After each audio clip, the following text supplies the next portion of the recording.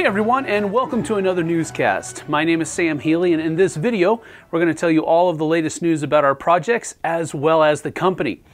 And as always, if you don't want to watch the entire video, you can skip to the parts that interest you by utilizing the timestamps in the description below. For Time of Legends Joan of Arc this week, we have a sneak peek battle report of the last Teutonic Knights scenario, Tannenberg. Not long ago, we play tested a bit more of the Tannenberg scenario to make sure balancing was on point. So we figured we could show a bit of how it turned out. As you can see, it's pretty crowded. The part of the battle we wanted to showcase and focus on was its ending, the last stand of the Teutonic Knights before their inevitable fall. In this battle, Teutonic forces are not able to rally. Their entire army is on the board right from the start, and it's only downhill from there. Lithuanian and Polish forces come in waves and chip away at their numbers, sapping their morale, but the Teutonic Knights must stand strong. The goal of this scenario is for the Teutonic Knights to go out with a bang.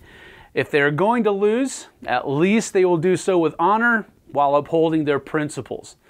Their opponents, on the other hand, want to snuff out every last trace of the Teutonic presence from their land. 3 Teutonic banners are laid around the battlefield. The Teutonic forces want to secure a hold on them, protecting their holy flag at all costs. The longer they hold them, and the more areas they own at the same time, the more victory points they gain per round. They can also go out into the fray and try to destroy the rally routes for their opponents, scoring them some additional glory and valor while limiting their opponent's options. The Polish-Lithuanian forces abuse powerful cavalry charges, breaking their opponent's formation to reduce their numbers little by little, preventing them from scoring as many points as they can late in the game. During our last playtest, the Teutonic Knights held their ground valiantly, fending off wave after wave of Polish assaults before crumbling under the pressure, but not without amassing an impressive 16 victory points thanks to a last-ditch attack on a Lithuanian rally point during their last turn with all their remaining units, which at that point were only 4. The Lithuanian forces, however, snagged some kills on the main Teutonic characters, bringing final scores to a 16-15 count for the Teutonic Knights. Though they fell, their names shall be remembered throughout the ages as one of the greatest armies the world has ever seen. For Super Fantasy Brawl this week, we only have a little bit more information on shipping. The Australian hub has received the games and will begin fulfillment very soon. The hub for Europe and the rest of the world is receiving the games this week by the last report they've sent us. And we're still waiting on confirmation from the shipper in North America.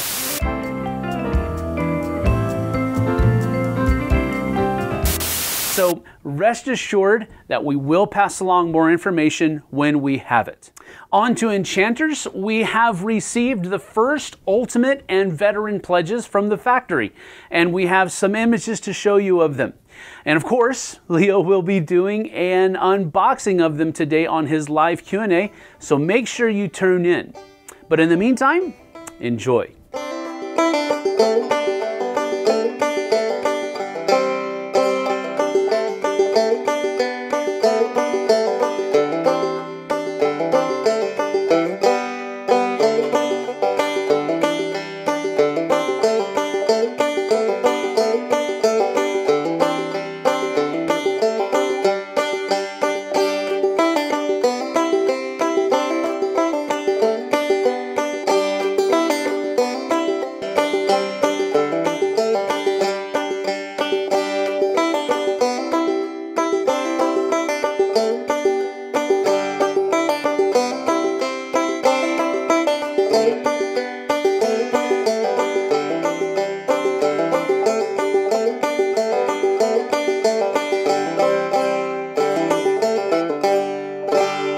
And finally, the development of Hell the Last Saga continues with the first tests of the plot investigation scenarios. We are delighted that the system allows these off-road kinds of scenarios, which allows a break between two scenarios with strong tactical aspects. In this regard, we are studying the possibility of making some scenarios standalone so that they can be replayable outside of the campaign, as some of them are really an original minigame on their own. We will keep you informed how that develops though. Now, a quick word about last week's launch of the Tabletop Simulator module, which can frankly be described as successful because more than 500 of you have already subscribed to the first scenario in English. You can find the module by following the link in the description below. Now, we're looking forward to your feedback on this twisted scenario, and indeed we've already received some feedback, and we're looking at ways to make those changes that you've suggested. For the most spoiler-reluctant among you, don't worry. What you're told in the online module is only a prologue version and is very different than what Song 1 will be in its final version. We definitely don't want to spoil anything in this story for you. We have also had a lot of feedback on the rules, including requests for updates. Please note that we will post a new updated version in early November. Playtesting is currently cruising right along, and it would be inefficient to focus on finalizing the rules at this particular point. Additionally, we've just installed a complete Mythic Games multi-camera broadcast studio to film complete games in a more immersive way.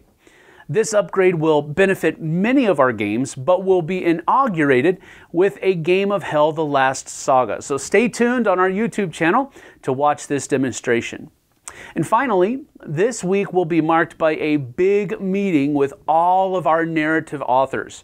Our next update will have pictures of this long-awaited, almost historical event. So remember that Leo will be live later today at 6 p.m. GMT, 1 p.m. Eastern Time on our YouTube channel with a live Q&A in English, and then later at 8:30 p.m. Paris time with a live Q&A in French. So tune in if you have any questions and to check out that live unboxing of Enchanters. But that's it for this week. Stay home, stay safe, play some games while you're at it, and we'll see you on the flip side. Take care.